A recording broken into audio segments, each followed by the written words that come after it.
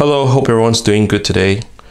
I'm really excited because I'm unboxing one of my Grail pens today.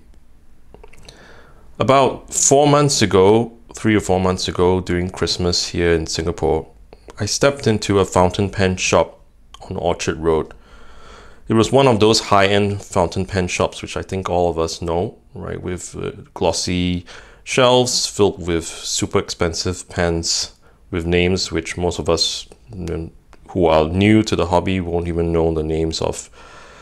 I did, however, notice a particular shelf in that shop which was filled with Pilot pens. Specifically, Pilot pens that all looked the same but had different nibs. And that was the shelf showing this particular pen that I'm going to unbox today, which is the Pilot Custom Heritage 912. The lady tried to sell me a pen that day, this very pen. I mean this, however, I did not buy it, right? I ended up picking it up probably like 4 months later.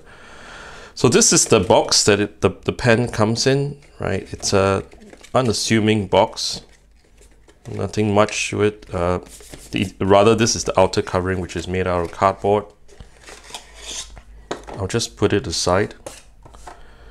And inside you get a plastic case. Doesn't look fancy at the least. And inside you get the usual literature, right? So basically you get a user and care guide, use and care guide. You get what I assume is a warranty card of some sort.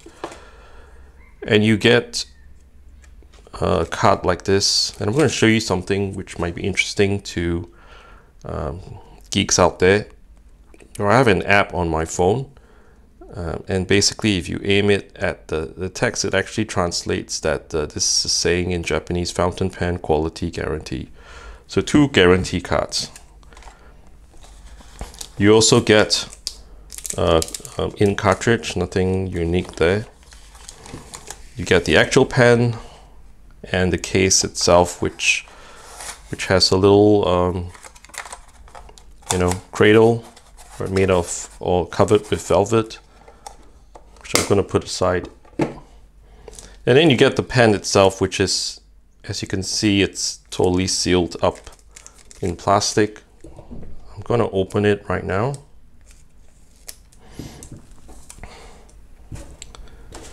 And this is the Pilot Custom Heritage 912.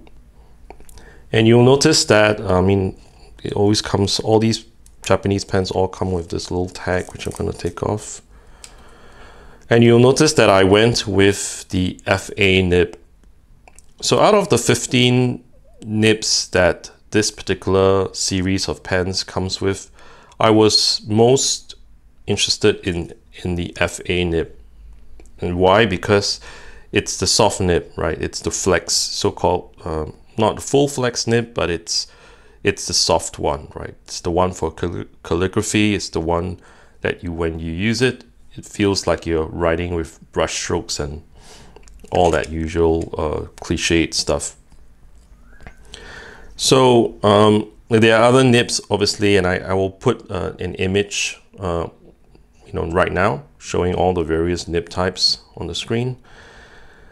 But just taking a look at the pen itself, it's not very impressive looking, right? It's a squared off pen, as you can tell, right? It's not one of those pens that has a torpedo shape or cigar shape. Some people like that. It has a different clip compared to the usual Pilot custom pens, or the usual, like the Custom 74, which I used the other day, had I didn't really like that clip with a little ball at the end. This one has what they call the sword style clip.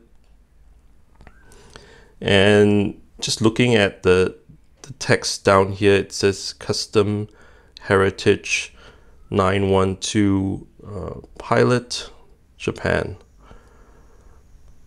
FA was the sticker, and I You know, I'm going to keep that on. And nothing inside the cap. So the cap is not exceptionally heavy.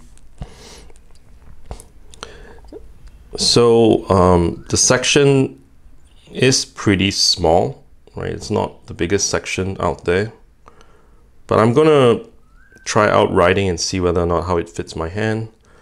And just opening up the rest of the pen, which is this main body, it comes with Con 70, right?